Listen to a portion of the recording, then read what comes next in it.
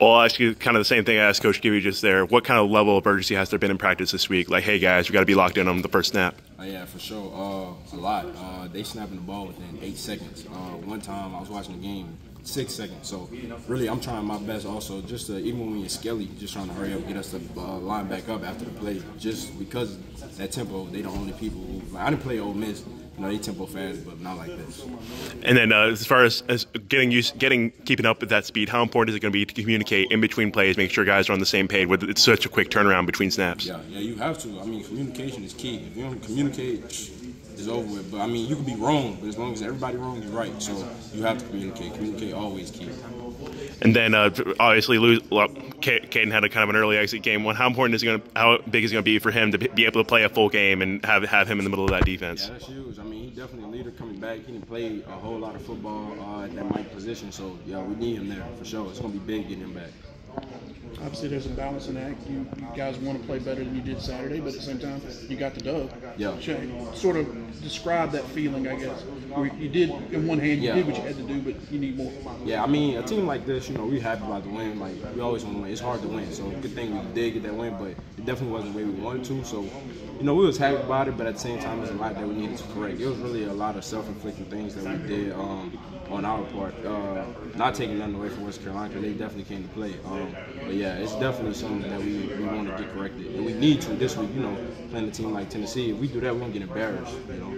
What were some of the growth areas going into this week that y'all singled out? Really, just communication and assignments. You know, I feel like it was also the first game, so a lot of people had to settle in, including myself. Like, I didn't probably settle in until about middle second quarter. You know, so just settling down and communicating and really just playing 11-man football. Everybody doing their 1-11, then we'll be good. Simulating the speed and talent that you have to deal with this week in practice. Yeah, so we're doing a good job at that. Like I was just talking about, just trying to get everybody to hurry up and get back to the ball, even when we in skelly, just trying to get everybody to hurry up and run back and get into positions. It'll be easier in the game because we'll know where the ball will be placed on the hash. You know, when we in practice, they switch hashes, so it's really even harder at practice, honestly.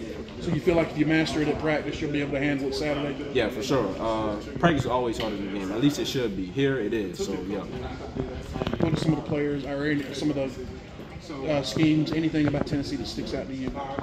Really the biggest thing is just that tempo. You know, they try to hide a lot of things with tempo, but good thing that we have coordinators who didn't play this offense before, so they know, you feel me? So we really being able to adapt and just pick up some things that they didn't did, hopefully in the past, and see how that'll go. You come to NC State to play games like this, I'd imagine? Yes, sir. How geeked are you? 100%. I mean, I'm just excited. You know, it's in front of the world. The biggest thing for me, I just kind of keep telling the guys, like, it's really all about us.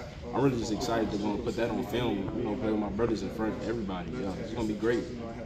How do you balance kind of wanting to match that tempo without, like, exhausting yourself with defense? Yeah, I mean, it really ain't no balance. You gotta go, you gotta roll. Ain't no subbing either. So you just gotta at practice. It started practice, honestly, just getting in shape and running back to the ball. Yeah, we actually did some stuff today. Just at the end of the practice, just no plays, just tempo, just trying to get ready and be in shape for that. When you have an offense like Tennessee's that can throw the ball pretty well downfield, obviously their run game is as good as theirs. It's so complete. Like, how do you kind of approach that from a defensive mindset?